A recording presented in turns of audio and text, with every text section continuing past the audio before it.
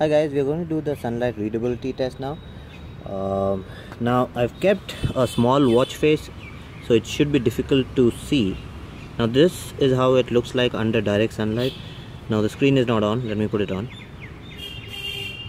So it's a little reflective, not that much. The OLED screen is pretty visible in the sunlight. Let me change menus.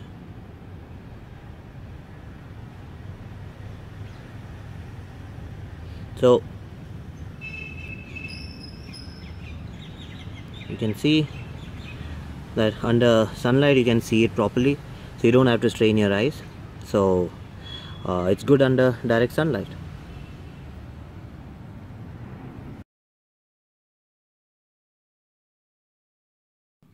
Okay, let's take a look at the Fitbit Charge 2. Now the Charge 2 comes with an always on heart rate monitor, so you can see the green light blinking. So that's what illuminates your hand, and then the sensor in between picks up your heartbeat. Now this can be switched off from the app, so you don't have to keep it on always. In the app you have an option to switch the heart rate monitor off, and it comes with removable watch straps. So all you have to do is press this outwards and push it, and the strap comes off. Now it's if you look at it, it's a combination of plastic, metal and glass. So this entire portion is glass, in the middle it's all metal, and at the bottom it's plastic. You cannot use a regular strap. You will have to buy them from Fitbit. They do not come with regular straps that you can change it with. This is not waterproof, it's just water resistant. Water resistant means it will resist water but will not stop the water from going in. So if there's any pressure of some kind, like if you put water with pressure on it, or if you put it underwater, there's a chance that water will go in. I have seen some videos where people have tried using Fitbits underwater and nothing has happened to them, but that's at their own risk. Fitbit does not take any responsibility of that. Now this is a touch sensitive glass, rather it's a tap sensitive glass. It will not respond to things where, like, you cannot swipe it. It will not respond to all of that, but it will respond to taps. So once you're in any menu, like for example I'm in the heart rate, so this is showing me my current heart rate. If I tap it, it shows me my resting heart rate. Now if I go to the exercise options, then right now it's run. I can choose weights, treadmill, workout. So all these options are available for me. Stopwatch, so I can just start the stopwatch from here. Okay, relax. So with this model you get a option to train yourself in breathing, so it helps you in relaxing. I tried it once. It's not for me, but for people who want to relax, for them it might be good. So you can change the timing over here. How long do you want to relax? So it's all about breathe in, breathe out, all of that.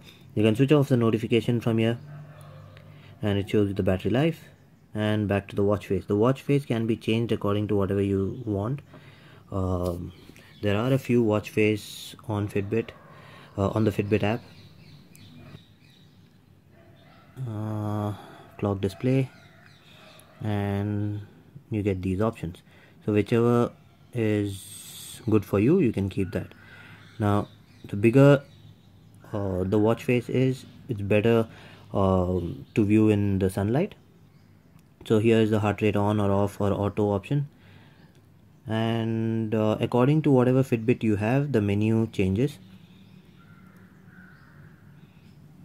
So these are the notifications, reminders, main goals, wrist placement, handedness. Now if you want accurate data, make sure you choose these right. Like if you are a left-handed person, then make sure that you wear the band on your right hand, so that you do not get false steps. And if you're a right-handed person, then make sure you wear it on the left hand. And handedness means which hand are you prone to use most often. So sometimes even if you are a right-handed person, you're prone to use the left hand more for other work. So that is handedness. So you have to choose these two options properly so that you get better results. Now the straps are pretty secure, but if you try to move them a little, I'll try to zoom in, you can see that it does have a slight movement. See, so it doesn't fall off, but still it moves. It's properly locked in, it's not loose, but still it has that much of give. One thing I really liked about this strap is once you strap in and put it through the loop itself has a teeth over here which goes into this hole and doesn't allow it to come off. So it, even if you pull it, it won't come off that easily. Like I'll show it to you again. Okay, so now it's locked in.